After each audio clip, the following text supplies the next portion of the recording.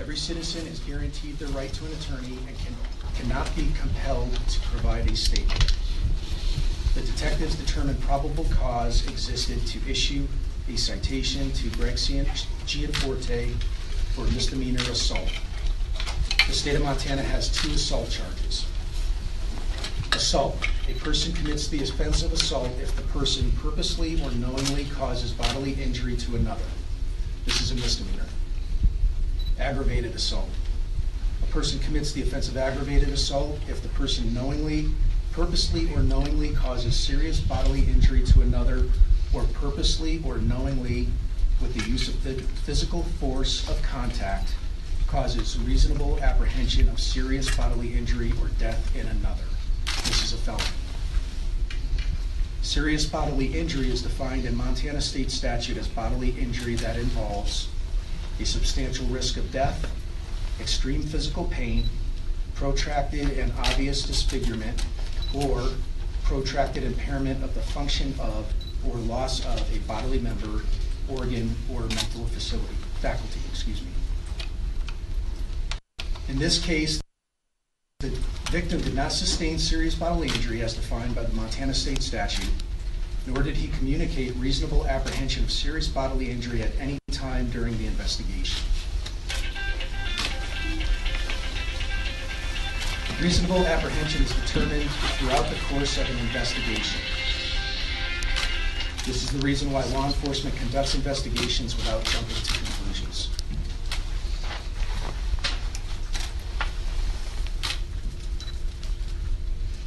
There is no existing circumstance that required immediate arrest, no threat to the public safety, no further threat to the victim, and the suspect was not a flight risk. Our deputies frequently investigate incidents similar to this. Based on the facts gathered during the investigation through interviews and collection of evidence, probable cause existed to issue a notice to appear to Greg Gianforte for the offense of misdemeanor assault, for which he is ordered to appear by June 7th in Galatin County Justice Court. At this time, the case has been referred to the Galatin County Attorney's Office for prosecution. At this time, I want to address my campaign contribution to Greg Gianforte back in March, when he announced his candidacy for U.S. Congress. I apologize for not mentioning this at my news conference last night. The reason it never crossed my mind was that we were busy investigating this incident. The contribution made in March has absolutely nothing to do with my duties and responsibilities as the Galatin County Sheriff or this investigation. There have also been questions and concerns that because of the contribution, there may be a conflict of interest and another agency should have investigated. I respectfully disagree. The citizens of Galatin County elected me to do a job, and this incident occurred in our county, and this was our responsibility to investigate. So now we will go ahead. I'm going to let you know I'm not going to answer questions about specific details of the incident. I will only answer questions about the statement that I just made. So go ahead. How well do you know Mr. Gianforte? That has nothing to do with this investigation. Well, I think it does, because you were talking about this question about conflict of interest, so that's the reason why I'm asking. How well do you know Mr. Gianforte? Not very well. Have you had any interactions with him on a personal basis? Yes. What kind? Again, I'm not going to talk about that. It has nothing to do with the incident. But again, it does, because you mentioned that it was a conflict of interest. Go ahead. Have you ever been called in response to Mr. Gianforte before, been called to his residence? Not that I'm aware of, no. I just want to clarify. So the only time your officers have spoken to Mr. Gianforte directly was at the scene? There was no other follow-up conversations with him after the fact? That's correct. And is it normal course of procedure for someone who's maybe a suspect in an assault to be let go from the scene of a crime like that? I mean, if this had happened at a bar or a grocery store, would the person who was a suspect be allowed to just go home? So he was not under arrest. He was not in custody at that time. The deputies were busy dealing with the other 5 people that were there, and that's when Mr. Gianforte left. And are you still seeking to get another interview from him or more, any additional information from him at this point? No, he has an attorney. Yes. Was Marty Lambert involved in the charging of Gianforte? We did have conversations with the county attorney, yes. And can you tell us anything about those conversations?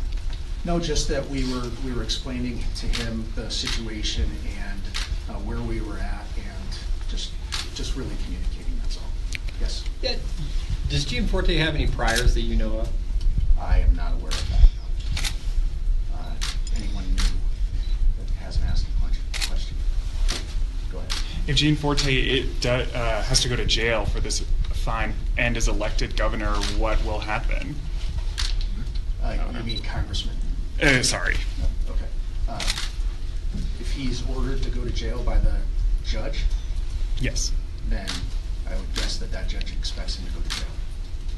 Another question. You talked about the statute for what would make this aggravated assault as opposed to a regular assault. You talked about this idea that the victim would have reasonable apprehension of serious bodily harm. That sounds like it's sort of in the eye of the victim.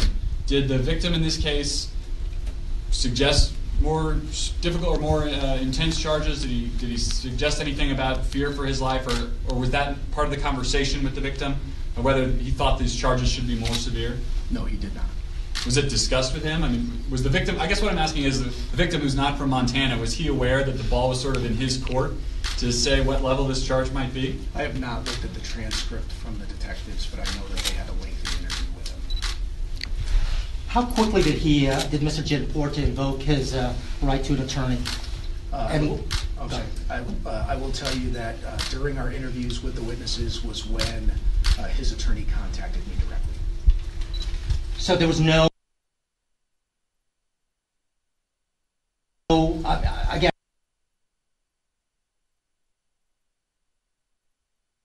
I'm trying to figure out the amount of time between the time that his attorney contacted you and the time of the incident, and how quickly sheriff's deputies arrived on the scene. I don't have the time as far, I know that it was quick, that the deputies arrived on scene quickly. I don't have the exact time, I'm sorry. And your follow-up question about Mr. Gianforte was what? I'm sorry. Again, you know, the amount of time. Oh, I'm sorry. I believe, I don't know the exact amount of time, but it was hours. Before the attorney called and the incident, it was hours? Correct. So why was there no interview between then? Because we were busy taking care of the witnesses and the victim and interviewing those people. But at that point, you knew that he was the suspect in this incident, wasn't he? Yes. And now, routinely, you would ask a potential suspect to ask questions, right? And perhaps even detain him. Was he ever detained? No, Why not? because he left the scene. And our deputies were busy taking care of and talking to the witnesses Well, and the suspect. why were the deputies not concerned about making sure that a person, a suspect, was in custody or at least kept on the premises so he did not flee? Isn't that usual procedure? No, it's not. We It's have not? to find out all of the story. We have to talk to everyone involved. We find out everything. And the reason why we didn't go and talk to him is because we have to conduct the investigation. So how quickly before he left and the arrival of the Can I deputies? finish? Can I finish my I'm sorry, go ahead. It's okay. So we have to conduct the investigation. The way that we do things here in Galatin County is we're going to talk to the witnesses and the suspect to try, or the victim, to try and get that side of the story, and then we are going to talk to the suspect unless we feel as though the suspect is a threat. Go ahead. Were any injuries documented on the victim, such as bruising, abrasions, sprained arm? What can you speak to as far as level of injury? We have done a release with the hospital. We have not been provided with that information yet. I just do know that through the communication with the victim and our detectives that he was not seriously injured. Again, Sheriff, how much time before he left? Go ahead. Sure. There's been an audio release of this incident that's been made public. Several of the witnesses have made sort of their account of this public. Mr. Gianforte's campaign spokesperson has made an account public of their view of how this all went down. There's a lot of discrepancy between the Gianforte campaign account and those other two accounts. Do you see the same discrepancy in their testimony, their interviews with you? So those are the details that I told you that I would not discuss, and that will be taken care of in a court of law. I know you started off kind of saying about your for the campaign for Gianforte and how you contributed some. Are you worried that people in here in Gallatin County and all over are worried about that campaign contribution at all? Worried isn't the word that I would use. I just wanted to make sure that the people of Gallatin County understood what happened, and that I am here to tell you that it had absolutely nothing to do with this investigation or my role as sheriff. Who is Mr. Gianforte's attorney? I don't know if I can release that or not. What was the motivation for your campaign contribution? Are there specific platform planks in Gianforte's campaign that you support? Yeah, that doesn't have anything to do with the incident yesterday. If any new evidence comes to light, if you learn anything new through interviews, could you see new charges being issued? That's why, in our opinion, the case is not closed. If there's further information that's brought to us, obviously we will do the exact same thing as we did yesterday, and we will investigate any and all information that's provided to us. Yes. Sir, do you often give money to candidates for office, or was this contribution given to Gianforte because of a personal relationship? Again, that has nothing to do with Yes, sir, it does. yesterday's incident. Absolutely does. Sheriff, did you ever entertain a felony in this case? With the information that we investigated and all of the evidence and the statements, no. No. No. Sir, Because Gianforte, a fast follow-up. If the contribution is not related, then why did you feel compelled to mention it last night in the hours after this happened? Because it was out on social media, and obviously people have concerns about that. Sure. I wanted to make sure that that was clarified. So why'd you give him money? Go ahead. Just because Mr. Gianforte does live in Gallatin County and you're the sheriff in Gallatin County, did you ever think when you were making the contribution that it could have been seen as a conflict of interest, or was that not something that you were concerned about? Never. Second, Sheriff, how much time between the arrival of deputies and Mr. Gianforte's departure was there? I don't know the exact time. I'm I mean, sorry. 15 minutes, an hour? I mean, a ballpark? All I was told was that was a short time. Is a short time 5 minutes in your mind, or? Well, in Gallatin County, a short time could be 5 minutes, or 10 minutes. I'm sorry, I don't have that.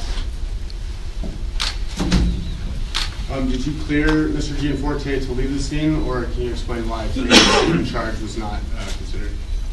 Sorry, did you clear Mr. Gianforte to leave the scene, or can you explain why fleeing the scene charge was never considered? So,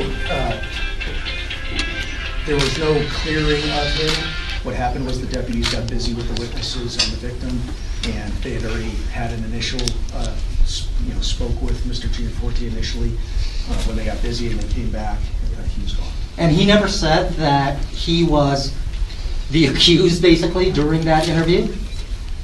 And your deputies did not ascertain that it was Mr. Gianforte who might have been a part of the scuffle?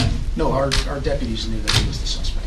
Okay, so why then did he leave, or was allowed to leave? Because he wasn't in custody.